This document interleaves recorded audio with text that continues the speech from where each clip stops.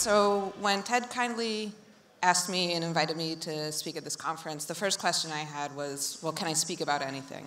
And he said, yeah, speak about whatever you want. So I decided to talk about generating data because it's something I'm really passionate about. I think it's really important. And as Ted kind of highlighted in his keynote talk, there's a lot of room for improvement. There's a lot of holes here with the current state of data right now.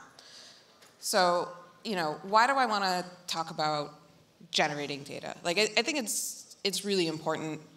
It's kind of the foundation of everything that you do. And I guess one thing to be really clear here, I'm not advocating going out and replicating what StatsBomb is doing. I want to talk about really new data sources or new types of information. So it's bake-off season right now. It's my favorite time of year. So I think it's a really good analogy for football analytics right now. So if you're not familiar with bake-off, that's fine. All you need to know is there's kind of 3 different challenges every episode. We'll talk about 2 of them here. So the first one is the technical challenge. So this is a situation where all of the bakers are given the same ingredients, but not really any sort of recipe. They kind of know what the end goal is, and they kind of get there. And so to me, I feel like this is how football analytics is if you're kind of using the same data sources as everybody else. You're given the same ingredients, but at the end of the day, you're still going to end up with a very similar kind of cake as everybody else. Some of them are going to be better than others, but really, it's kind of all the same product. But then you have the showstoppers, and this is where the bakers can get really creative. So they're able to bring in all sorts of different ingredients and build these kind of really amazing cakes, I guess. So this is where people are really impressed, and they say, wow, like this is really different, this is really great. So this is my kind of bake-off analogy. All right, so let's talk about the different types of data that you can generate. And I guess one thing I should say, I call it generating data, not collecting data, because I think it's really important to understand that it's a very deliberate and intentional process. You're not collecting data off the ground that somebody else has already generated, dusting it off, throwing it into a database. This is something that people are very intentionally thinking about, designing, defining. So this is really important. So first thing I want to talk about is kind of labeling data. So this is probably something that a lot of people are already doing inside of their clubs. You can think of it as coming up with labels for a training set so that you're able to use supervised machine learning algorithms rather than unsupervised learning. So when basketball was doing all sorts of really cool things 7, 8 years ago with the tracking data, I was always really impressed with what they were doing. So I'll talk about this paper in a second, but what I really wanted to highlight, and I couldn't find the paper, was they would come out with papers that were like, oh, we looked at this tracking data set and we were able to identify all the pick and rolls. And I was like, oh, okay, that's cool. And if you don't know what a pick and roll is, it's kind of a very choreographed interaction between 2 offensive players, 2 defensive players. So you can think about, okay, how are they going to do that with the tracking data? And they do it. But then they started doing really cool things, which is I'm going to classify the 20 different types of pick and rolls that our coaching staff has defined for us. And coming from a club environment where you kind of see how complex and detail-oriented the coaching staffs are, this was really amazing to me because I was like, wow, this is the level of detail that you really need to go down to in order to get real buy-in from the coaching staff. And I was like, well, how are they doing this? And they said, well, we're labeling 1,000 different pick and rolls along with the coaching staff. So I see that and I'm like, oh, that's a lot of work. But I think it's worth it. And there's so much value in having those types of discussions around what are the 20 different pick and rolls, what's the difference between this, does it matter or not? So the reason I have this paper up here now, if you haven't read it, I recommend going back and doing it, is they kind of did a hybrid approach where they had some clustering going on, so doing unsupervised learning and then feeding that into supervised learning. So I think this is really cool. But again, it's quite difficult to have agreement upon what are those 20 different types of pick and rolls that you're doing. So to kind of highlight how difficult some of this stuff is, I wanted to just show this example. So this is a video of Mexican Second Division, Liga de Expansión. It's kind of a lower level league around the world. But as you watch this, I want you all to think about, if I were to label who's in possession of the ball, what would that look like? Or if I wanted to label what are the different phases of play that are going on here, how would that look? So, al baile del vals de Gerardo Bobadilla y Hugo Marcelo, que estará también en how consistent could I label this? And then would the person to the left or right of me, would they agree with my definitions of who has control of the ball, who's in possession, what's the phase of play here, what's even going on? And I want to do this to highlight that there's no real right answer and that there's going to be subjective definitions for all of this. But going through that process of talking about it, defining it, setting parameters for which we're going to define this is really, really important. Ahí estaba Alonso, después estaba regresando Delgadillo, sin embargo el balón ya salió y aquí se va a marcar, no se va a marcar. Okay, so I'll kind of end that there. So, labeling data for training sets, I think it's really important. It's very time consuming. In my personal opinion, you're going to get back that time with being able to build better models, being able to evaluate the goodness of fit for them, all that sort of thing. But there's a lot of value in coming up with these definitions and trying to get consensus on these definitions within your team and then within your club. So another area of data generation is going to be stuff that's already happening within your club. And I've been around for 10 years now in this industry. The amount of data that people are generating is just growing exponentially. But it's still really difficult, I think, for clubs to get the full value out of a lot of this data. So this is just a screenshot of sports code. Some of you may be familiar with it, but it's a piece of software often used in performance analysis, where you have these really smart, highly trained people tagging videos, and every single one of those little hash marks is basically a piece of data for you to look at and consume. So this is a data generation process. To me, I think this is a goldmine of information within your club, but very few people are kind of leveraging it to their full potential. And so there's a couple reasons here. One thing that's really great about this is that hopefully your performance analysis department is coding things in a way that kind of fits within the way that your club views the game model, footballing philosophy.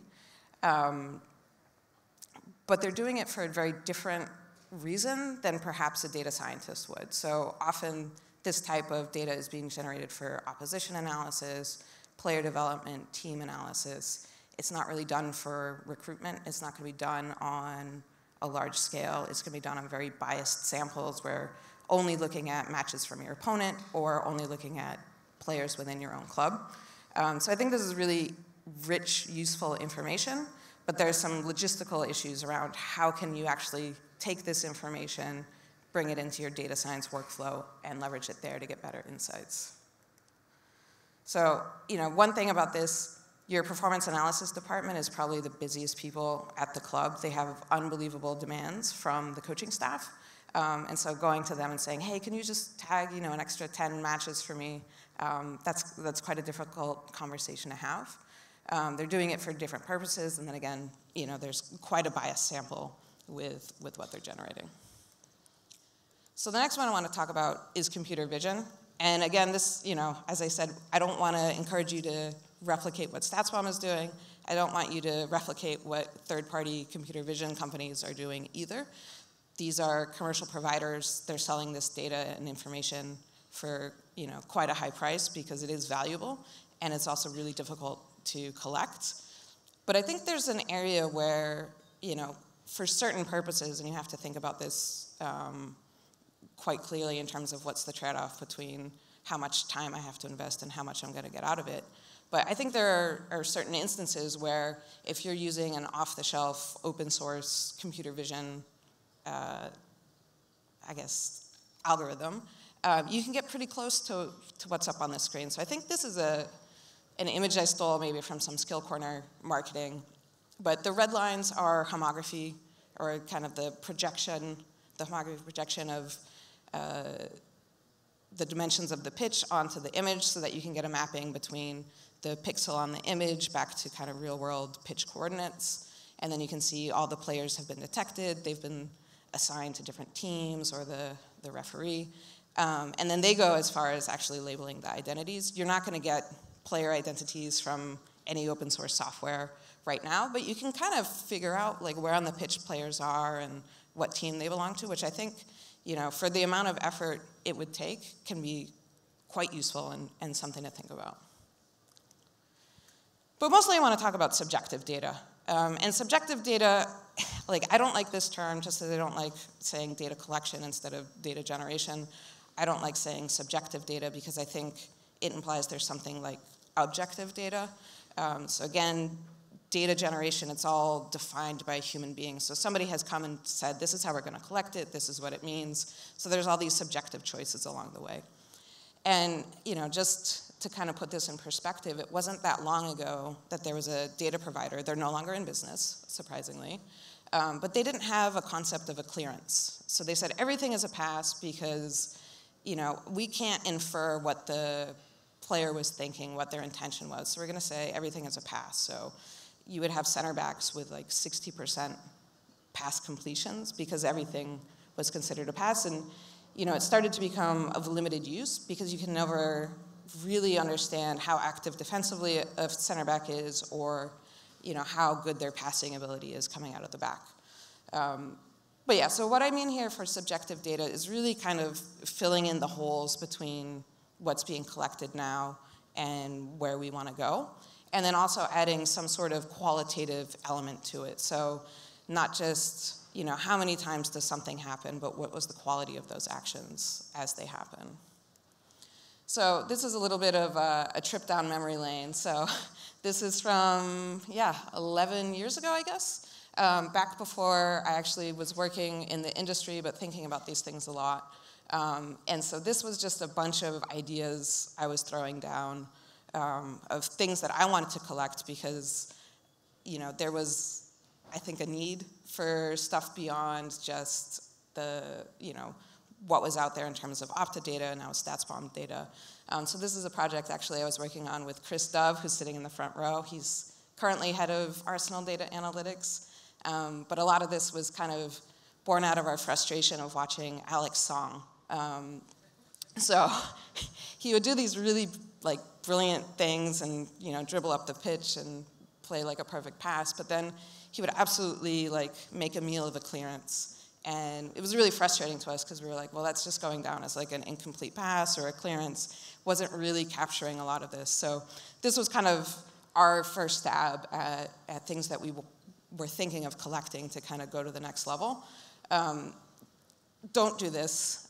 This is not comprehensive, not well thought out. A lot of the things here are not important. So, you know, down at the bottom, tracking dives. I don't really care if a player dives or not these days, but you know, there's some kind of half-baked ideas in here, some not so good ideas. But this is something that came up at dinner on Sunday, which is a really good way of doing this, which is the FIFA football language that came out, I think, last year. So this is a lot of really smart people thinking about how to kind of define the events of a football match in like a really robust, comprehensive manner. And so I actually really like this. And if you're familiar with a lot of data visualization, they have what's called the grammar of graphics, so kind of having these individual building blocks that you can kind of pull together to make something really amazing. I think this concept of like a footballing language is our version of that, where you have these very neatly defined units of actions. And so you can just kind of see some of the depth they go through in terms of how to define these things. This is all up on their website, so I recommend going and reading all of this.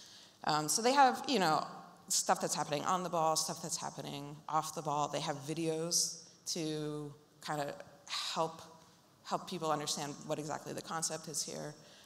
And then they have some really cool things like movement to receive. And so a lot of times when you're talking about subjective evaluations of a player, they'll say, oh, you know, this number 9 has really good movement in the box. well, what does that mean? And so this is a really good attempt to kind of quantify that. And what they're doing is they're not saying good movement, bad movement.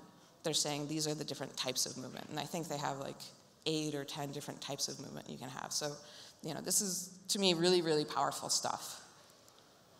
This is another example that I came across pretty recently. It was on Training Ground Guru, so I don't have any insight into what Chelsea's actually doing here.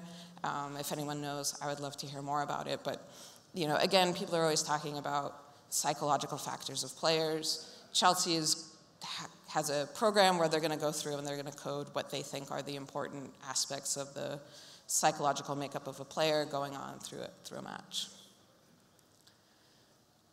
Okay, so if you wanted to do something like what FIFA is doing, it's actually really time-consuming and probably way beyond the resources of an individual club, and it's very difficult to scale. So, if you want to use this for recruitment, it's going to be really difficult to, do this for every single player, for every single league.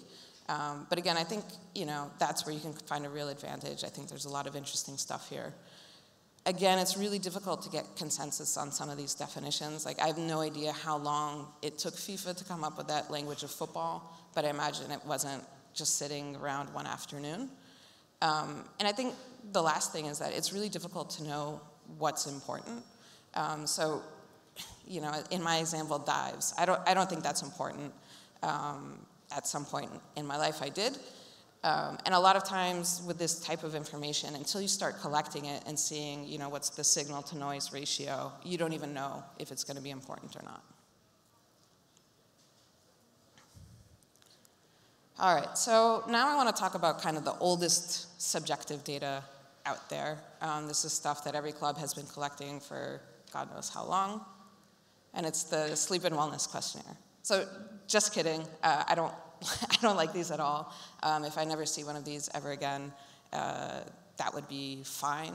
There's a lot of issues with these, and I think, if you're talking about definitions and consensus of what things mean, I think a lot of times sleep and wellness questionnaires aren't actually defined very well, and so that's one of the big problems, is that a 7 for me isn't the same as a 7 for somebody else.